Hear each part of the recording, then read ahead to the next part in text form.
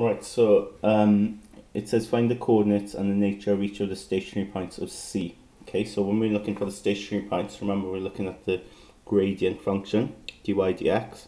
We're going to set that to equal 0, okay, because at the stationary point, the tangent is flat, isn't it? It's the gradient be 0. So if we differentiate this here, bring the 3 down, so you get 3 times minus 2 is minus 6, x squared. Bring the 2 down, so you get 24x. Minus then 18, yeah, because the x goes and the constant goes as well then. So there's your dy by dx. So as I stated a moment ago, for at the stationary points, okay, dy dx will equal to 0, yeah, as we've seen before. The tangent will be flat, horizontal, so the gradient will be 0, so gradient function is 0. Now we've got that equal to 0, I need to be able to solve it, right? And we're going to factorize it. Before we do that, okay, we've got to deal with the minus here, because we can't have minus in front of the x squared. So if I divide through by minus 1, that will go. But also you'll notice 6 is a common factor. So if I divide by minus 6, dividing that by minus 6 divided by minus 6 is just 1, so I get x squared. Divide that by minus 6, you get minus 4. X, and divide that by minus 6, you get plus 3 equals 0. So we can then have double bracket, two numbers that multiply to give 3 are 3 and 1. Both of them need to be minus to add up to give minus 4. So you can then say, look, x minus 1 is 0, or x minus 3 is 0. So x will equal 1, or x will equal 3. That's where our stationary points will be.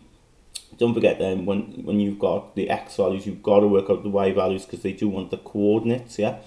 Okay, so when x is 1, we can work out y. So you literally got to sub it in there, yeah?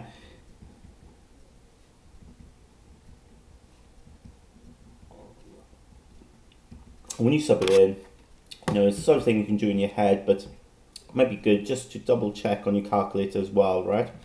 So you're subbing in 1.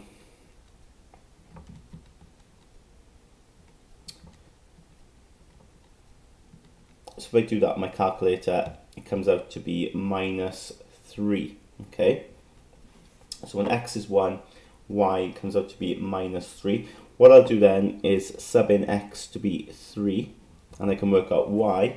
So quite simply, you just go back on this replay button, okay, here, and change 1 to be 3.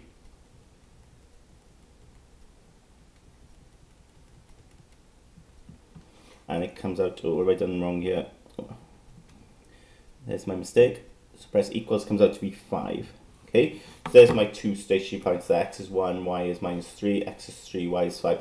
You've got to determine the nature. Remember it says the nature, so to get the nature we've got to find is it a maximum minimum. So we do the second derivative, so we'll do d2y by dx squared. Okay, so differentiate this again, so we get minus 12, yeah, when you bring that 2 down, minus 12x.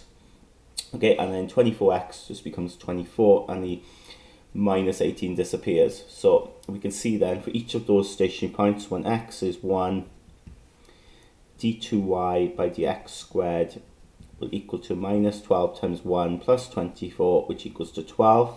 Now that's positive, so therefore 1 minus 3, okay, because that's the stationary point, isn't it? X is 1, y is minus 3. If it's d2y by dx squared is positive, we say then is a minimum, okay, stationary point. And then we'll do the same now when x is 3, d2y by dx squared is minus 12 times 3 plus 24. So that comes out to be minus 12. That's less than 0, therefore 3, 5 is a max. Okay, so we've got our stationary points there. Part B then, it says to sketch this graph, okay? So we've got here, when we sketch this, so you can see our values here, okay? So we want to have positive x values here, so we don't really need much of the negative x-axis. But we need positive and negative y.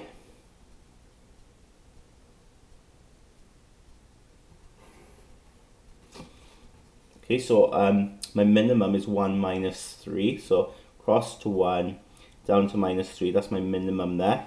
My maximum then is 3, 5, so cross to 3, up to 5, which will be about here, isn't it? So you can see then what my curve is going to look like. Okay, so you're going to join up the minimum to the maximum. There's my maximum, and then it just shoots off then to negative infinity, and then my minimum shoots off to positive infinity. Okay, so it's kind of good to have that extended a bit further. Okay, so don't necessarily put your maximum at the top of your axes. Okay, have the axes increasing a bit more. And the same here with the negative values. Couple of things really important. They want you to put in the stationary values, so make sure you put x is 3, y is 5 there, your minimum there, x is 1, y is minus 3. And we've got the x there, we've got the y there. So it says then, find the range of possible values of k in part C. Okay, so in part C, if we look at it, it says given that the equation here, y equals, so essentially this is y, isn't it, equals to k, has 3 distinct real roots. Find the range of possible values of k. Okay, so y equals k, if you think about it, is a horizontal line through the y-axis. Depending on what k is, k could be any constant. Okay, but it's a horizontal line through the value of k on the y-axis. We want 3 distinct roots.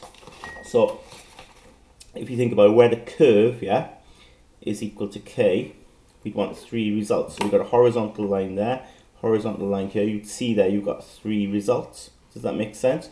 Whereas if you were up here, you'd only have 1 result. Okay, if you were down here, you'd only have 1 result where it intersects. So we've got to say that k has got to be between 5 and minus 3. So it's less than 5 and greater than minus 3 here. So if k is between any of these values there, okay, then you've got 3 situations where the curve is equal to k.